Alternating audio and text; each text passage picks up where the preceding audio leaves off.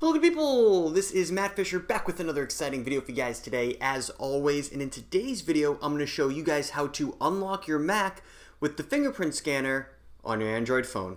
So we're starting off on an Android phone here, but before we begin I just want to go over the requirements for this tutorial. First off, you need a Mac that runs at least Mac OS 10.12, so that's going to be El Capitan, so anything El Capitan or higher.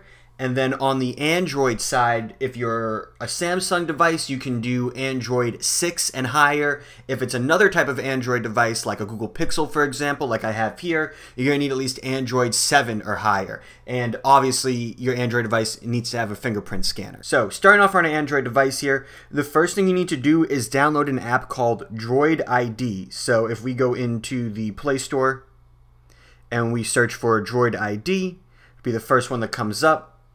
And I already have it installed, so I'm just going to go ahead and click open.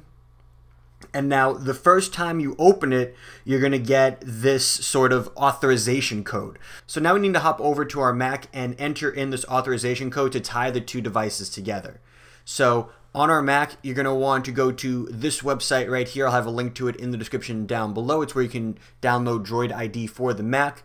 And if you scroll down about halfway, there's a little section right here for download the Mac client. So I'm going to go ahead and download it. It's going to give you a zip file. And when you unzip the zip file, you'll be left with this Droid ID application. So if you go ahead and open up and click open, you'll see it's going to ask us to enter in the code from the Android app. So if we go ahead and do that,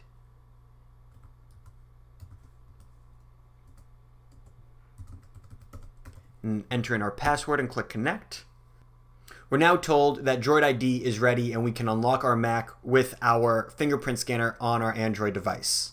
So Droid ID is going to restart and then it'll be able to take advantage of its features. So now that Droid ID has restarted, I should be able to demonstrate this for you. So if we basically lock our computer, or in this case if I activate my screensaver and then I wake it up, it's now going to prompt me for my password. So if I'm in the Droid ID app on my Android device and I scan my fingerprint, get authenticated successfully, and pretty much instantaneously my Mac unlocks. So that's pretty cool. So not only does this thing work, I would say this thing works pretty fast.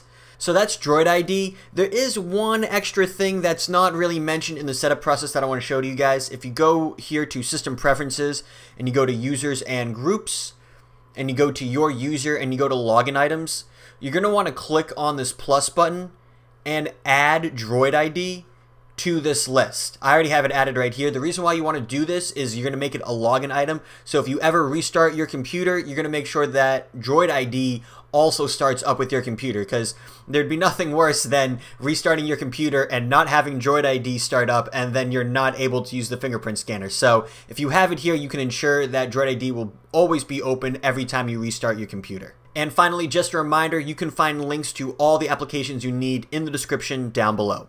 But that's the video that I have for you guys today. If you enjoyed it and want to see more videos like this, then go ahead and click on that subscribe button and that notification bell right next to it so you never miss a video. But other than that, guys, enjoy the rest of your day and take care.